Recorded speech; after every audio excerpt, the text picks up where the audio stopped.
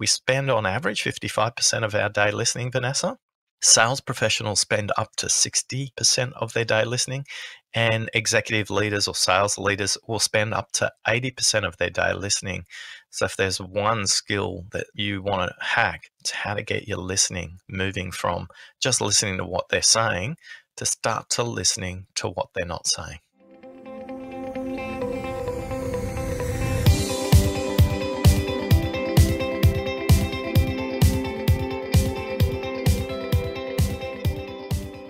Welcome to the Quotable podcast. I'm your host, Vanessa Haney. Today I'm sitting down with deep listening expert Oscar Trimboli, and we're discussing the power of listening and techniques to hone your listening skills to improve your relationships with prospects and customers. Thanks so much for joining us today, Oscar. How about we start by having you tell our audience a little bit about yourself and your work? Thanks, Vanessa. I'm on a quest to create 100 million deep listeners in the world. And for a lot of us selling every day, we've attended training courses where we've been told it's really important to listen to the prospect. It's really important to listen to our customer. And we get a platitude like 2 ears and 1 mouth, use it in that proportion. And most of us, as a result, really listen in black and white. And I want to help salespeople become more productive, to work on the opportunities that matter, and just as importantly, not work on the ones that you can't help with. How can you refer those maybe to other people as well? So we want to move people from listening in black and white to starting to listen in color. And how do you define listening in black and white versus listening in color? Listening in black and white is really just listening to words. It's how you use your ears, and it's how you use your eyes. So it's only two-dimensional listening. You're only listening for what they say and what you can see or sense in terms of body language. And that's helpful, and it's a great starting point because most sales professionals probably get into a state where they're listening for code words that go, that's a word I can attach my product to, but it's not necessarily going to be able to solve their problem. So listening in color means you're listening through 5 levels of listening. And the 5 levels of listening are listening to yourself, listening to the content, listening for the context, listening for what's unsaid, and then finally listening for meaning. And most of us drift off while we're listening to a customer or prospect discuss with you the current state of the opportunity or the problem they're solving, because we don't know this very simple rule of neuroscience. And if you're only taking one thing away from today's discussion, it's the 125-400 rule.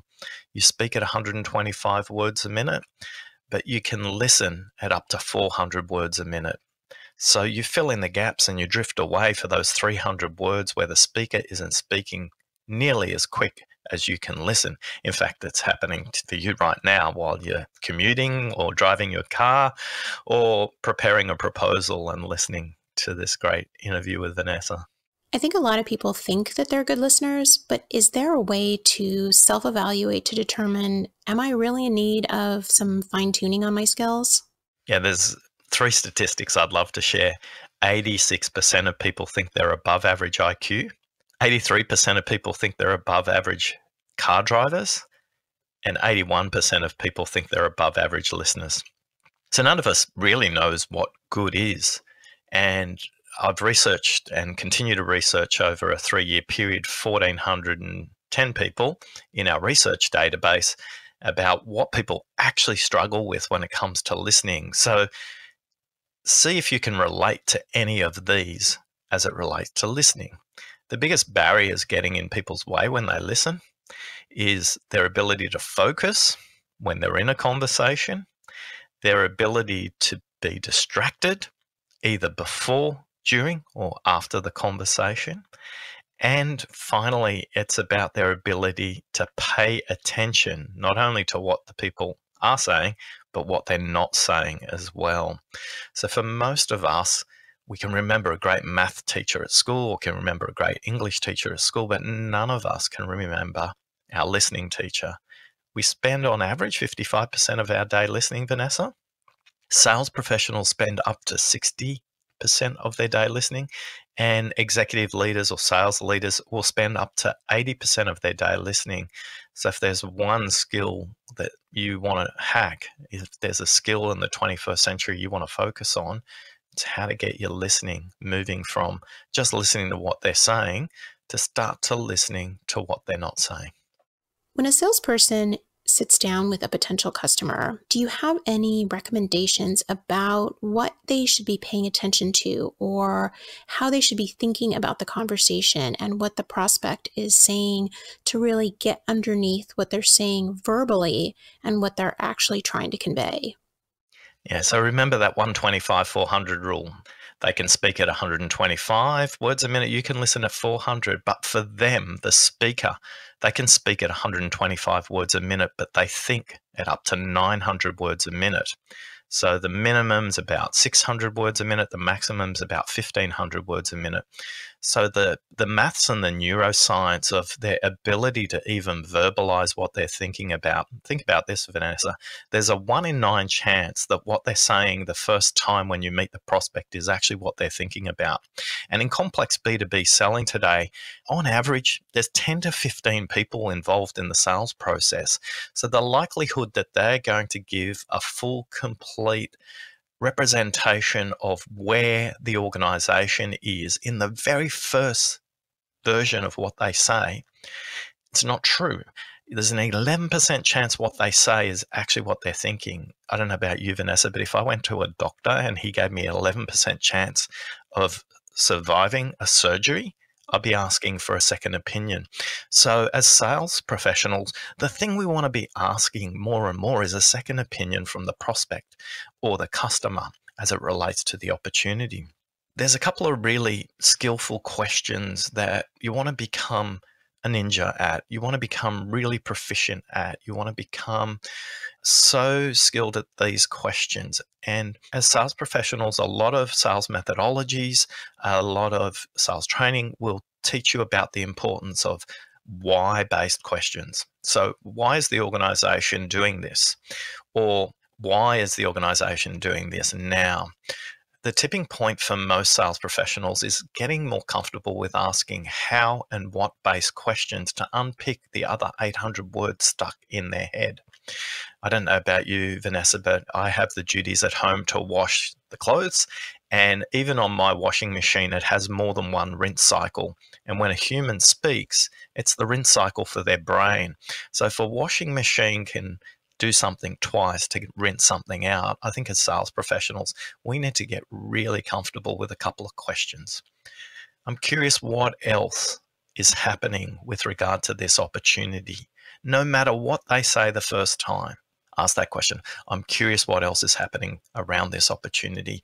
And then the prospect will start to use beautiful coded language. And while you're listening, you'll all be nodding. They'll say words, well, actually, or they'll say words, well, you know what's really critical on this right now? Or the most important thing is, or you know what? What I haven't told you is, and don't get too mechanical on this. If you ask that question in a repetitive way over and over again, the prospect will just think you're actually not listening to them. But spend some time exploring and unpicking what they haven't said. It's the ultimate move that shows them respect because it helps them think through their problem a little bit more. And they'll start to say, wow, they were able to help me not only with the opportunity, but with my thinking around this. If there were two other tips I'd give in terms of thinking about listening, what distinguishes good sales leaders from great sales leaders? Good sales leaders are focused on their customers' problems, and that's useful.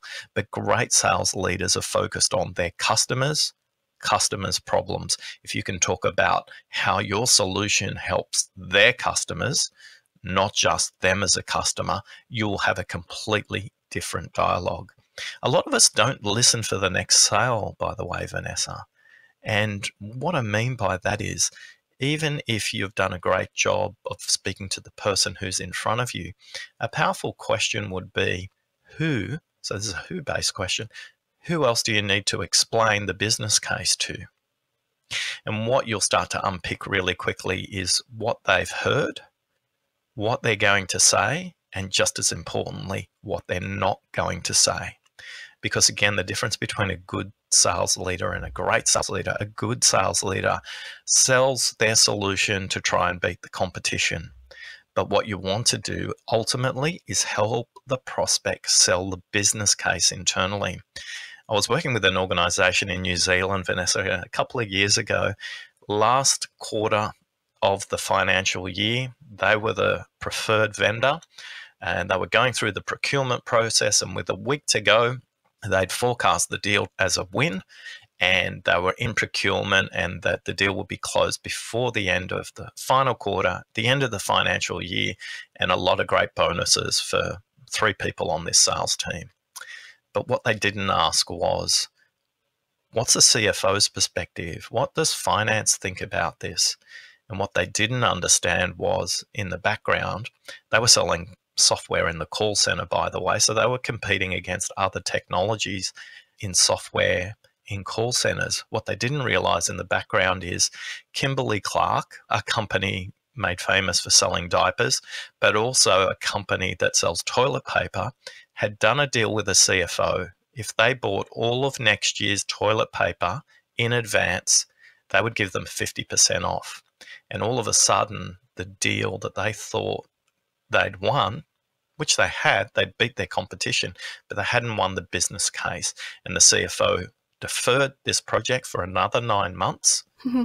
They still won the deal, but if they would have listened to what's on the CFO's agenda, they may have had a different approach.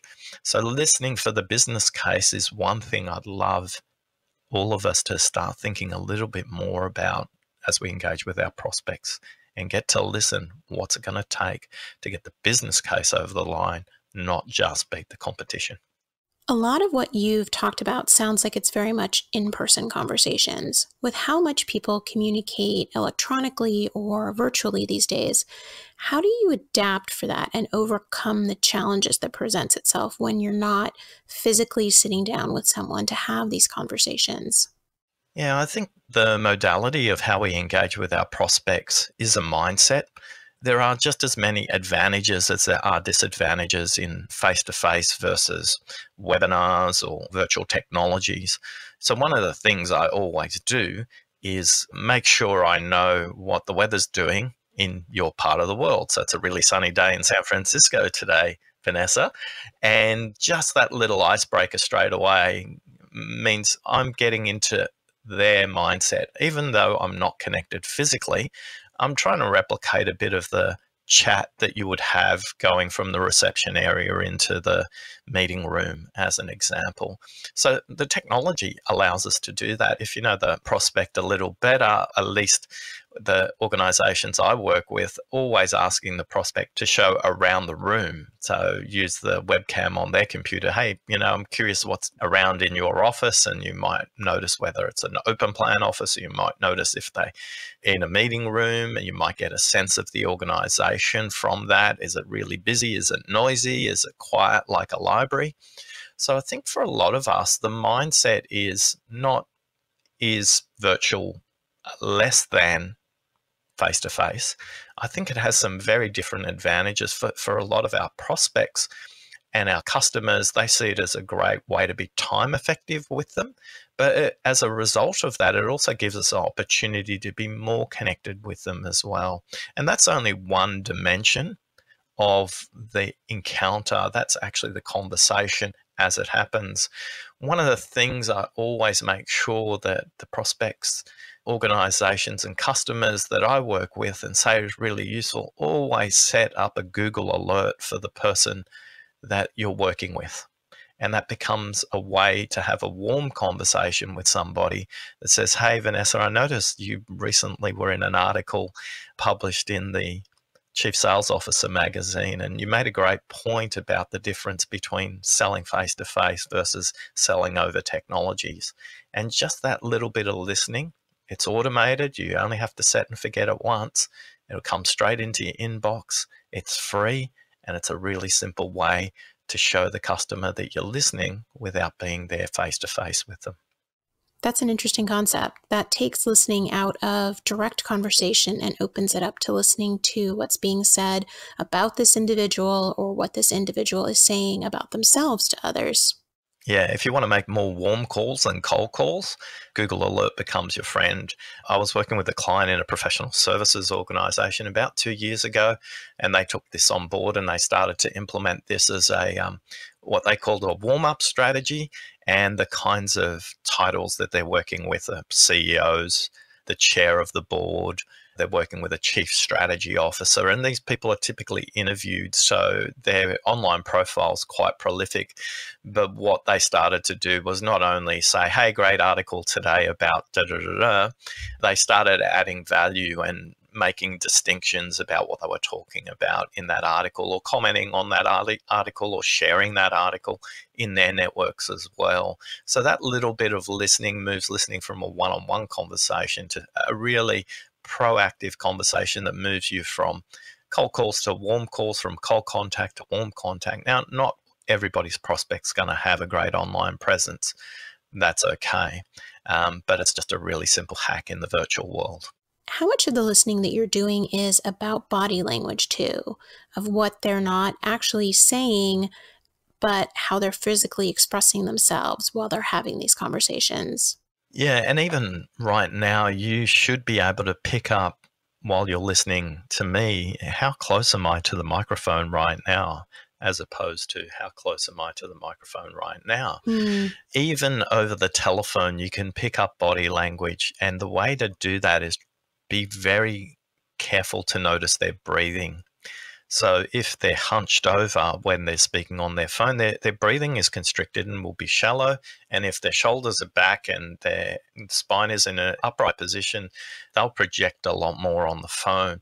Let's talk about that, Vanessa, in two ways. Let's talk about it first over the phone, and then we'll talk about it face to face. What we're always looking for is congruency. So I interviewed the human lie detector, a lady called Susan Constantine, who works over in New York, and she trains circuit court and Supreme Court judges in how to listen for body language. And the thing that she said to me when I spoke to her is too many people assume the most basic things about body language. Their arms are crossed, so they're defensive. Their arms are crossed, they're not buying your idea. And it could be, as Susan said, their arms are crossed because they're sitting under the air conditioning duct and it's really cold right now. In terms of sensing body language and energy, and I'll talk about the difference in a moment about that, we need to understand congruency. We need to understand, is what they're saying aligned with the context of what they're doing, as well as what they're saying making sense with their tonality, with their breathing pattern, and the subject matter. For a lot of us, we don't need a lot of training as humans. We can intuitively pick it up.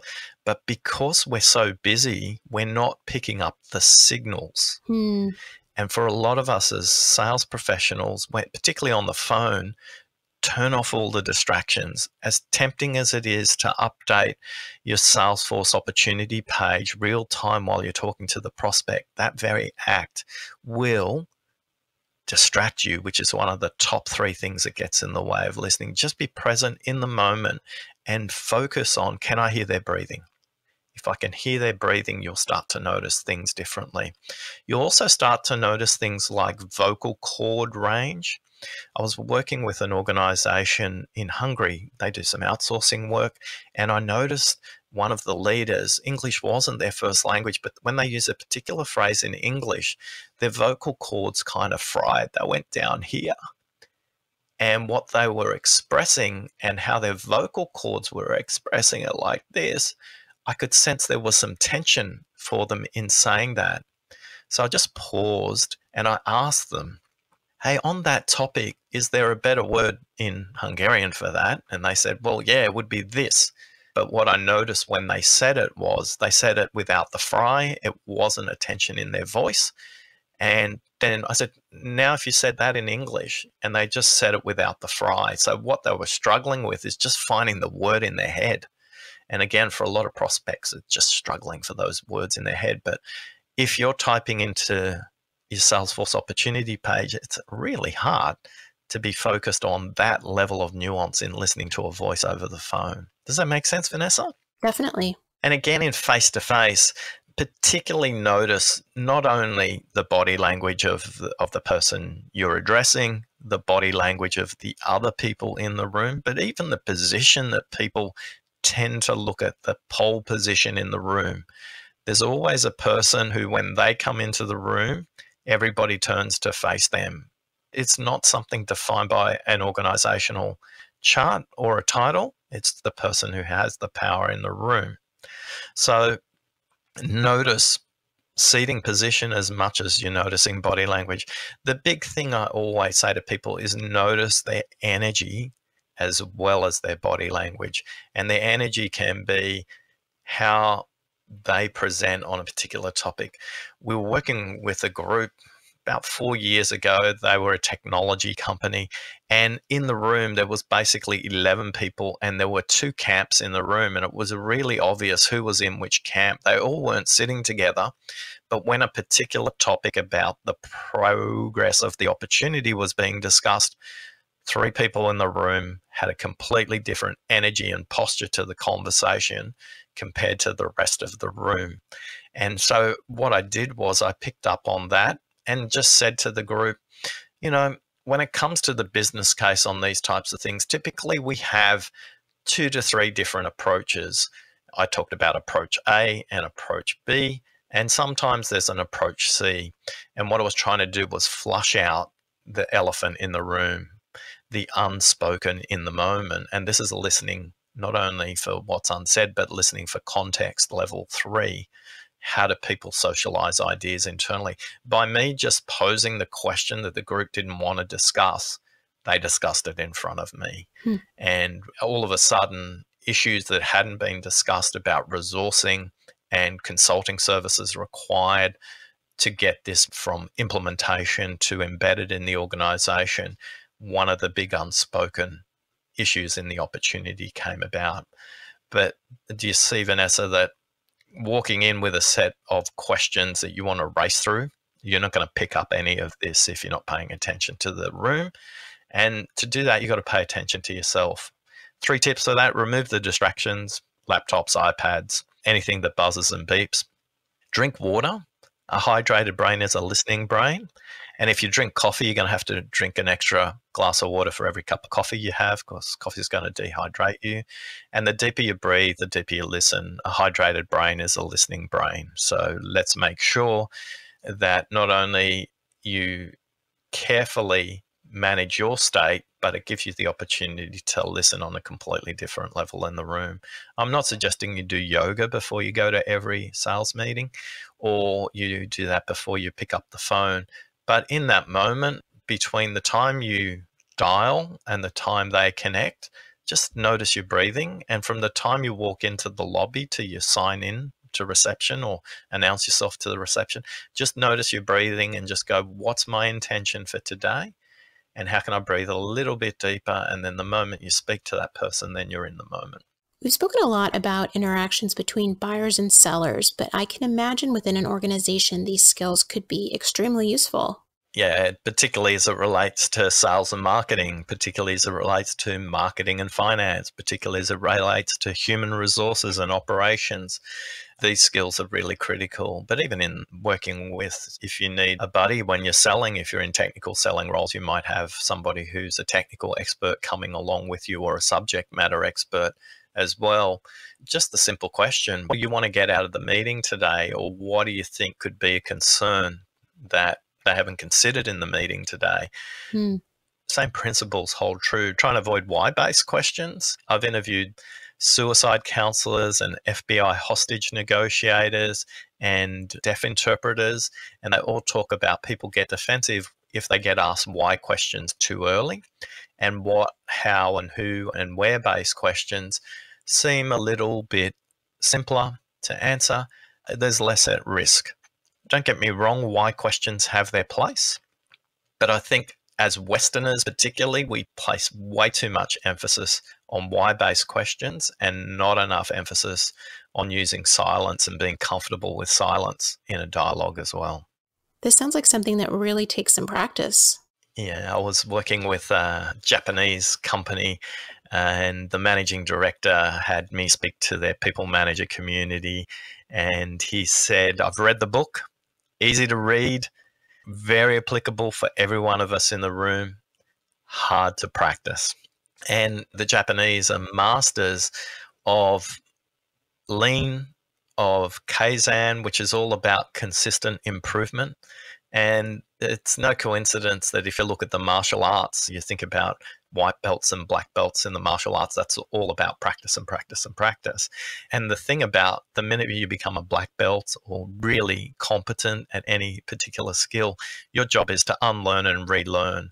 So for me, I think the difference between me and people who are struggling with their listening is I know I'm going to get distracted, Vanessa, when I'm listening to somebody, but I have simple techniques like drink a glass of water, breathe a little bit more deeply, don't get distracted, as well as there's a phrase a lot of people go, wow, I can't believe you say that. And then they go, but I wish I said that.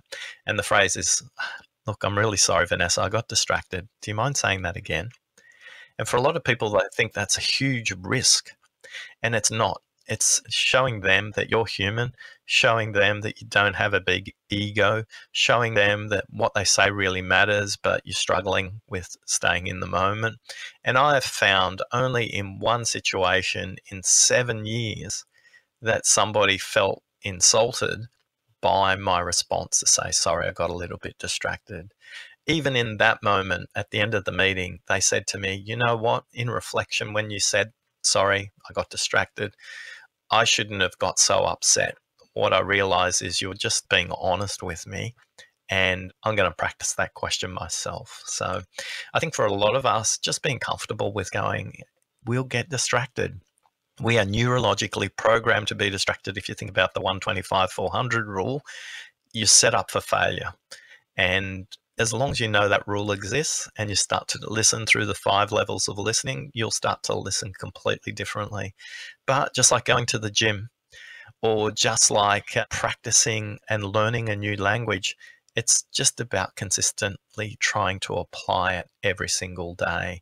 And for a lot of my clients, that just means spending time with a book or saying to a buddy, hey, this week I'm working on the pause. I'm working on not interrupting people. When I do that, well, could you tell me after a meeting? Or when I do it poorly, can you tell me in the moment so I can correct as we go along? There's a phenomenal book I would recommend to everybody. It's called Atomic Habits by James Clear. It's a New York Times bestseller. It came out in October. I read a lot of books. It's probably the best written book I've read in about 10 years. It breaks down the importance of habit change. And habit change, as James would say, if you can surround yourself with people who can make what you're trying to do in terms of your change achievable because you've declared it, that's one of 3 keys to success in moving your habit forward. So like the gym every day, like trying to learn a language, the more you practice, the better you'll get. Do you have any stats that by improving your listening skills, you can actually increase your close rate? With compute costs going down dramatically now, a lot of organizations are moving from recording calls for compliance purposes to recording calls for coaching purposes. And yes, there is great evidence and correlation around nearly 50,000 sales calls that have been recorded where it's got the optimum ask to speak ratio. And more importantly, they've correlated that to the top performing third of sales rep, the mid third of sales reps, and the bottom third of sales reps. The bottom third sales reps have a speak to ask ratio of 72 to speak in their ratio. So they're the poorest performing sales reps. They also cut the sales calls up. These are both inbound and outbound calls, by the way. They cut the sales calls up into the first third, the second third, and the final third because the speak to ask ratio should vary. Obviously, at the beginning of the call, a lot more ask than if it was at the end of the call. But here's the stat that I love. Overall, the highest performing third of sales reps have a speak to ask ratio of 46% speak and 54% listen or ask. And in the first third of the call, the ratios are dramatically higher between the highest and lowest performing thirds in this database. And the highest performing are asking north of 80% questions, and the lowest performing are asking in the range of 60% questions. So there's a vast gap there. So the performance delta finally between the midpoint, the middle third, and the top performing sales reps is a factor of 22% more productive sales reps in the first third who have the 54 to 46% ask to speak ratio compared to the midpoint. So that's basically getting you a day of sales more every day if you just spend a little bit more time asking deliberate how and what based questions. This speaks so much to what I hear time and time again of when you're meeting with prospects, that you really need to get to know them and to not sell yourself and to really understand their needs and their issues for you to get where you need to get to from a sales perspective. And explore what their customers' problems are as well in those early stages. That was another distinction between high-performing sales reps in that sample that I mentioned, Vanessa. They spent so much more time, at least a third of their time, asking the customer they were talking to what their customer's problem was, their customer's problem. So not just what is the organizational issue, but what are their customers struggling with, and finding if they could construe a solution around that, then they were incredibly differentiated as an organization. Is there a tipping point? Can you actually be listening too much? Absolutely. And I spent a lot of time talking about stop listening. Marketers do this really poorly, by the way, Vanessa. Marketers do this market research every year with customers, and all I say to them is stop doing your market research. I interviewed the head of Nike Asia Pacific research out of Japan, and she also used to work for Coke. And she was the market research department, and all she did for 2 years was work with the organization to implement what was in the previous surveys, what the customers have already told them. So that's a really good example. And both employee engagement surveys, if you work for organizations that survey employees, stop surveying your employees and just go and do what they've already told you to do. And when you've done all of that, then you've earned the right to survey them again. How does this show up for us as sellers, though? If you struggle with a really wide pipeline that's really slow in velocity and doesn't close anywhere near as quickly as you wish it would, you're probably listening way too much. So you've got opportunities that are sitting at the midpoint to the highest point in your funnel that are just too slow to move. And it's probably because you're spending way too much time asking questions about them, about their problems, and not asking yourself enough questions to go, honestly, are we a good match? And could you refer an organization that's better placed to solve that customer's problem and earn enormous trust as a salesperson because you haven't got the solution, but you know how to solve their problem? So for a lot of people, if you look at your opportunity pipeline and you have a lot of opportunities sitting above the midpoint that are kind of stuck or moving really slow, it's time to stop asking the prospect questions and time for you to do some serious qualification and ask yourself the real question and listen to yourself and go, are we a good match? If I spent exactly the same amount of time on a really well-matched prospect, would they be further down the funnel than these? And quite often the answer is yes. So there is a time where listening is the wrong thing to do. And the difference between hearing and listening is taking action. And sometimes the most important thing you can do for the prospect is say, I don't think we're the right kind of partner to solve this problem, but I've done a little bit of research, and based on the problem you're trying to solve, here's 2 organizations that I think can solve your problem. All of a sudden, the dynamic will change, and that prospect will think about you completely differently. They'll think of you as a problem solver rather than a seller. And the next time they've got something remotely in your universe, you've just earned the trust to get into their sales cycle much earlier than any competitor. So it's also about being willing to hear things that you don't necessarily want to hear, like they're just not ready. Or we just might not be the right match. We might have technology that's way too early or way too expensive or way too functional for their needs. They might just need something that's really simple and you sell something that's really complex, or they might need something really complex and you sell something that's really basic. But I think it's kind of taking the ego out of the sale and go, if I've got the right work ethic, I've got the right kind of opportunities in my pipeline, and just listening to myself and saying, you know what, the time to work with these people isn't now, but let me become a problem solver for them and find out who might be a good match. We love to close out our podcast by asking our guests, if you could go back to the beginning of your career and give yourself advice, what would that be? My advice would be to myself, and I still give it to myself today because I still haven't learnt the lesson, Vanessa. My superhero power is my cloak of invisibility. I'm great at making other people successful. But what I've realized more and more is I'm enough. Back myself and speak the truth more often. That's great. Thank you so much for joining us today, Oscar. This has really been fascinating. Just remember this, silent has exactly the same letters as listening. Thanks for listening.